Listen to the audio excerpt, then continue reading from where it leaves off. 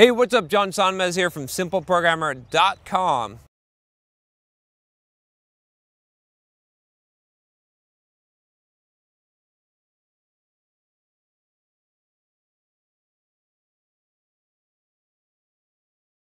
Tired of pushy recruiters sending you LinkedIn requests for jobs you have no interest in? Tired of blasting out resumes into the dark? If so, you should check out Hired.com. Hired.com flips job searching on its head by having top employers like Facebook come to you after you fill out one simple application. You also get your own job coach to help you on your next job search. If you haven't checked it out, I highly recommend you at least fill out the application. Just go to Hired.com/simpleprogrammer, and when you get hired with Hired, you'll get double the normal sign-on bonus for using that link. So I got a question on how to start a project, but you need more than yourself to complete it. And this question is from Matt. He says, when it comes to developing a service that will require more than one person to pull off successfully, how would you approach the situation? He's got a little bit of additional info here. He says, firstly, I'm a huge fan of your work. Very inspiring for us programmers out there and just can't seem to get ahead. My name is Matt, and I have a simple question for you. He goes on to say that he's got a business plan that I believe will make the food industry more customer friendly, but I have a little idea of where to begin looking for advice. And he's saying when he's developing the service, it looks like it's going to require more than one person to pull off successfully. How would you approach this situation? And so he says, I could pay someone, but I won't get the partner I need. I have a friend that could help, but they aren't qualified. I could just develop a business plan and sell the idea. So he's curious what to do here.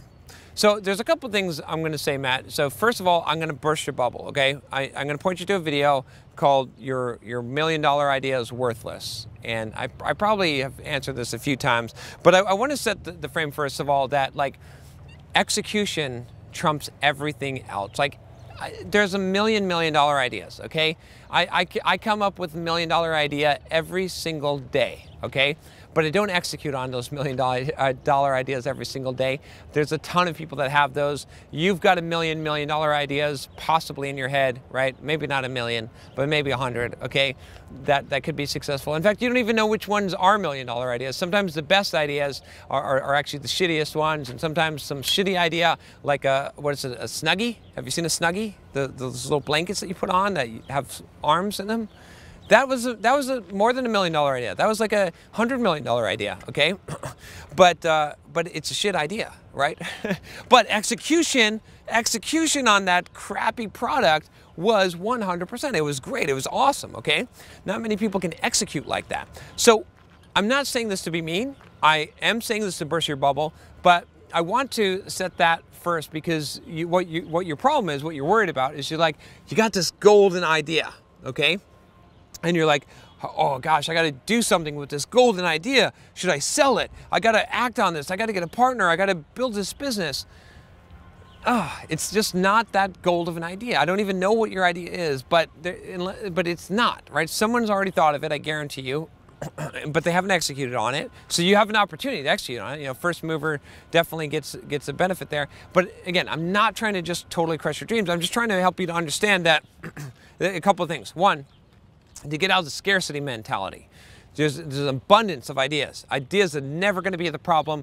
You can come up with, I guarantee, just as good of the idea that you have right now. If you brainstorm for an hour every day, you'll come up with 100 of them. If you make a list of 10 phenomenal world-changing ideas every single day when you wake up, first thing you do in the morning, spend a half an hour and do that, and then you compile them up in a year, you will have the best of the best. You'll have like 10 ideas, if you pick your top 10 ideas, that could change the world. Anyone could do this, I promise you. It's just there. Okay, so I just want to say this because I want you to get out of the scarcity mentality. I want you to realize that ideas, that all of this is abundant, that there's 1 million ways to make $1 million bucks, and that you want to have that abundance mindset. Now we can actually get to your question, right? Because you don't want to operate out of that fear of losing something, of missing something out, that FOMO type of mentality. It's no good, okay? Instead, what you want to focus on is what makes practical, pragmatic sense. So in this case, if this is your first business, if you've never built a business before, right? If you're going into entrepreneurship, does it really make sense for you to build a business that's going to require multiple people, right, and possibly a big team. Now, if you want to go down this road, okay, there's plenty of people that are going down this road, right? If you look on Hacker News and you look in the startup community, right, there's some show, I haven't watched it, called Silicon Valley, right, that whole culture. You can totally do that. I've got a friend, I'm an advisor in a company called Health Hero, and my buddy, who's the CEO of the company, Anthony, he is totally about that, and he is raising money and raising rounds, and he's built a team and all of this stuff to build his dream, his business. And I'm part of the team. I've helped him and advised him on that. But he went through a lot of work and effort to do that. So you can go that road. If you're going to really develop on this idea, now, I'll have to tell you that Anthony has been doing entrepreneurial stuff for a while, right? So this isn't his first time in the rodeo, okay? Maybe at this size. But if you want to go that road, then I would advise, if you're going to build something that's going to require multiple people, that is going to be really big, that you do go down that funding startup road, that you build a prototype, a proof of concept, you go through and you do the whole, pitch. Well, gosh, I just remembered the book. It's called How to Pitch Anything. That's a really good book about frame control. I always forget the name of that book. It's by Ori something, but anyway, the really good book. You should read that, of course, if you're going to pitch startups. But you could go that funded route, and that's probably the best thing if you're going to have a company that's going to require multiple people. But that might not be the place where you want to start, right? Eventually, maybe you want to get there, and you could even save that idea and shelf that idea.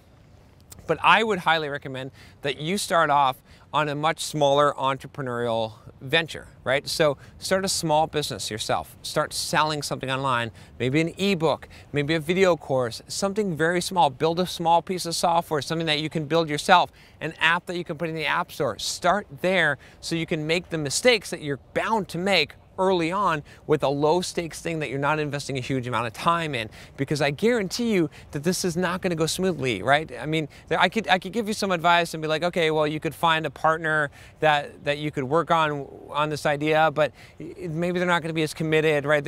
Or I could say, okay, you could hawk your car or your guitar and get some money and go in debt and pay someone to work on your idea, but your chances of success are very, very low on your first idea. So, and ideas are not the thing that's scarce, okay? That's the key thing here, is that, like, figure out long-term, pragmatically, practically, where do you want to go, and just assume that ideas will come. You'll have plenty of ideas, okay? That's not the problem. But if you want to be an entrepreneur, start small. Start getting some wins under your belt. Start taking some swings. Start hitting your teeth on the pavement and getting the failures out of the way and developing that skill set, and that's going to take you where to go. And if you do want to go this other route, if you just want to build this big company, go the startup route. It's a high risk. It's a lottery ticket, but you can go that route. You're just going to have to go out there and you're going to have to raise funding. There's plenty of advice and information on that. I'm not an expert on that, but I can tell you it's definitely a hard road.